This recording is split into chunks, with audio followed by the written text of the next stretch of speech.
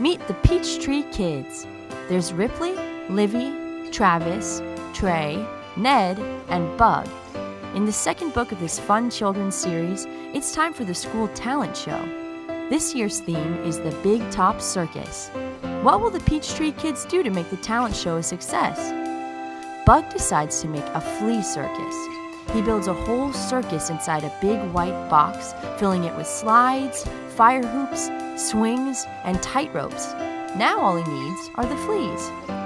Bug takes Cooper, his bloodhound, along to see Miss Ruby, a lady down the street. She has lots of animals, so Bug knows he will find some fleas there.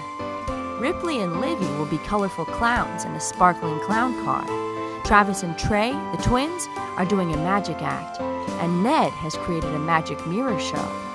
On the day of the Big Top Circus, the clowns go on first, followed by the magicians and the magic mirrors. Now it's time for Bug and his Flea Circus. When Bug opens his Flea Circus box, the real show begins. The Peachtree Kids, Circus Fleas, sure knows how to keep an audience hopping. Available on Amazon.com and other online retailers, as well as directly from the publisher.